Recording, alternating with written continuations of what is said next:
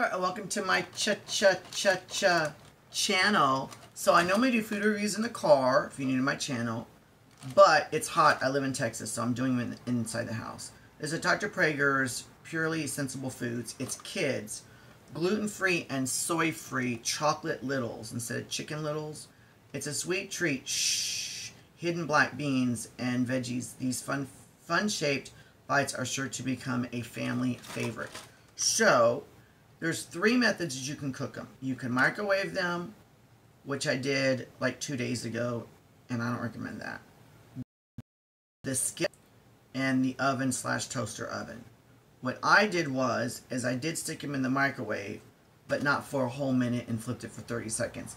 I only put them in the microwave for about maybe 20 seconds, just to let them thaw off, but not to get rubbery or let the microwave like really affect the texture, which a microwave can easily do to food. Again, I didn't even completely thaw it off, just a lightly, so because they were frozen solid. I keep my freezer freezing. Okay, I took 2 and put them like it recommended on a skillet, and the other 2, instead of in the oven or toaster oven, I stuck it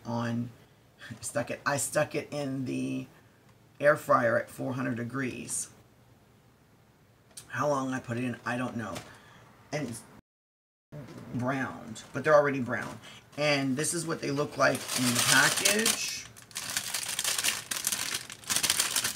One of those packages, the plastic is like, so like if you tear it, it could easily continue to tear. So just be careful with that, and then they'll fall out everywhere.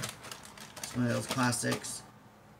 Should I tell? I'll tell you ingredients after I taste it. There's a lot of whole base ingredients. You know, I'll just tell you. It's cooked black beans, whole grain oats, quinoa.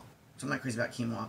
Zucchini puree, apples, chocolate chips, which is sugar, unsweetened chocolate cocoa butter, date syrup, date, citric acid, expeller pressed canola oil. That's good. I've said it before though. With Dr. Prager's, they use expeller pressed. That is really good. Sweet potato puree, which is butternut squash puree, black bean flour, spinach, oat flour, cocoa powder, arrowroot powder, and milled chia. I guess that really helps it hold together. And then sea salt. Not the other stuff that wouldn't, but it does hold together. Again, the other day I microwaved it. I cooked it in the microwave. I don't even do that. So, what should we try first? The skillet or the air fryer? Let me tell you, I already started to eat it a second ago, but my video stopped. So, yeah. So, this is the skillet.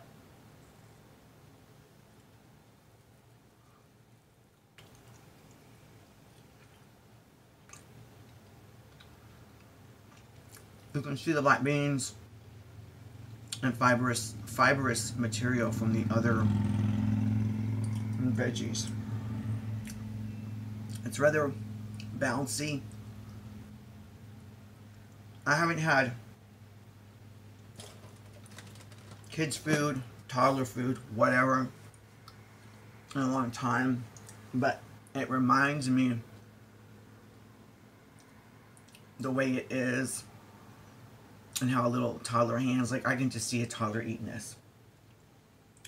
On that note, I don't like baby food or toddler food, and I'm not crazy about this. It doesn't have a bad taste, and it's not overly sweet. When we bite into the chocolate chips, that's where the sweetness comes in. And it's like there's a delight.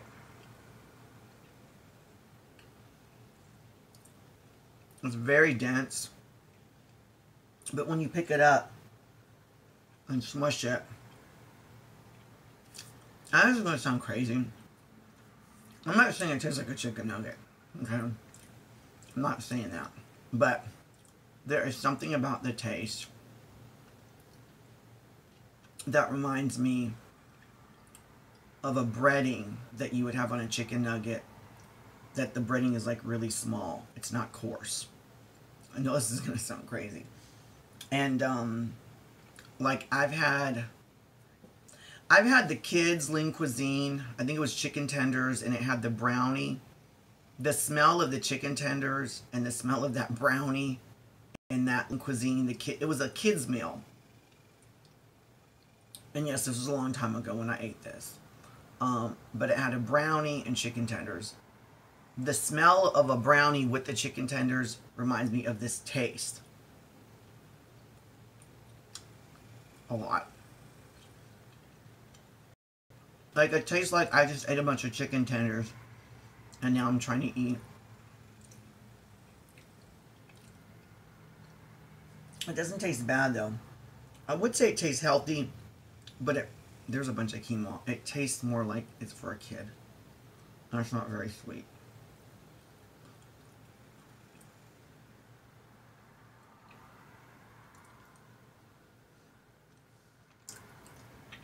I don't taste the black beans extremely strong, but texture-wise, it seemed like it would be better if they would just mix up the beans better. Because it has this weird, like, bean with sweetness. It's not too bad, but, like, it almost tastes like someone took some beans. Like, if I had just a cup of beans, black beans, and put some chocolate syrup over it and mushed it up, but not fully, and then have you eat it. It doesn't taste that bad, but it's kind of getting there. I do taste, I want to say the word, but I can't think of it. Not zucchini, I wasn't going to say that. Sweet potato puree. I do taste the sweet potato puree. So that was the skillet one. Now we're going to try, now the skillet one, I don't know if you can see, for some reason the skillet one, the color changed. This is the air fryer. And definitely drier.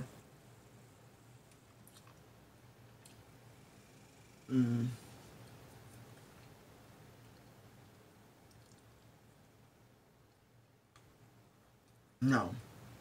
Do not put it in the air fryer. You know, on the oven it says 450 degrees, which is pretty hot, but only for 6 minutes. But by the time, I'm actually going to dig in the air fryer now. The outside I wasn't crazy about in the dryness, but it's cooked more.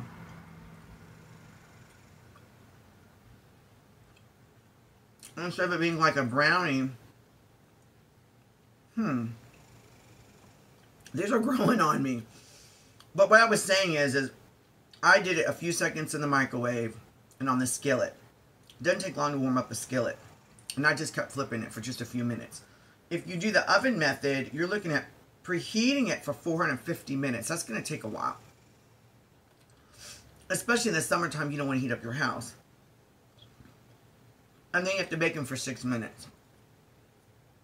You can do that. Let me know how it turns out. Oh, and then you got to flip it and bake it another 5 minutes. So that's 11 minutes at 450. I don't know. I think that would probably dry it out. My recommendation. Let me taste the skillet one again. The skillet one is definitely more moist. I'm not crazy about the texture inside, though. It almost tastes like it's not cooked. Yeah, it's pretty dense. I got a funny feeling I'm going to poop a lot with this. I have a funny feeling it is full of fiber. And so 4 littles, 11 grams of fat, cholesterol 0, sodium only 4% sodium. Where is the fiber? Wow. 4 littles is 30% of your fiber. So if you just eat 4 of these, you're already getting 30% of the fiber that you need all day long. And if you eat 8 of them, that's more than half your fiber. Where I get them again? I'm digging the air fryer method better. I don't know. I like the fact that they're vegan though. And the fact that I'm eating whole plant ingredients. And it's not overly sweet. But I get a treat when I bite into the chocolate chip cookie. And the chocolate chip cookie is vegan. Most chocolate chip cookies on the market are not vegan.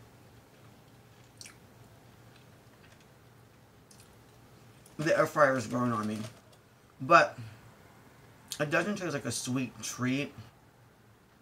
Like a sinful, like sweet treat with a lot of calories. Excellent source of fiber. Yeah, I'm gonna be pooping a lot. This is a hard one.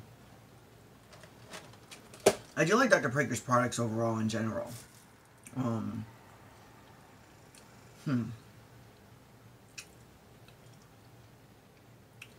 Just be prepared to eat some fibrous, beany, not so sweet chocolate. I don't want to say treat. More like, not saying diet food either, but it's more closer to diet food. But would a kid like it? You know, I think it really depends on the kid. If it's a young kid, they probably won't notice the difference, especially a kid that likes their veggies. But if it's a spoiled kid that doesn't eat veggies, that likes really sweet stuff, especially if they like the texture of like a muffin type thing that is gluten. But you know, the fact that this is gluten-free, what am I going to give this? I'm not going to give this a score. You heard it here loud and clear. I'm just telling you what I told you. But would I get it again? They were a little bit expensive. I think I paid almost $6 or $7 for this box. I would maybe get it every once in a blue moon, but I would probably maybe buy this once a year. If that tells you anything. But it depends. Like, if I wanted something sweet and chocolatey, but I didn't want a lot of sugar, and I needed some fiber, you know, it would be nice to just have these in the freezer. But I'm thinking if I took some beans and some oatmeal and some squash, like, I just picture, like, this taste, it does taste processed a certain way, but it also tastes like someone made this, I don't want to say homemade, but it's very rustic tasting, if that tells you anything, because you see the whole plants in there and they're not very well blended, or not very well processed. But the extrusion, I can't even say it, of a nugget, yeah, it definitely has that feeling like I'm eating a nugget. It's highly processed. But then when you eat it, it tastes rustic in the inside. But I can't get over that the taste reminds me of the smell of lean cuisine, chicken tenders, and a brownie. Like, the taste of it reminds me of the smell of that. Not just the brownie, the chicken tenders too. There's just something about it. Like, it literally tastes like I just ate chicken tenders and have that aftertaste in my mouth of like a cheap chicken tender though. And then I'm eating a brownie right after.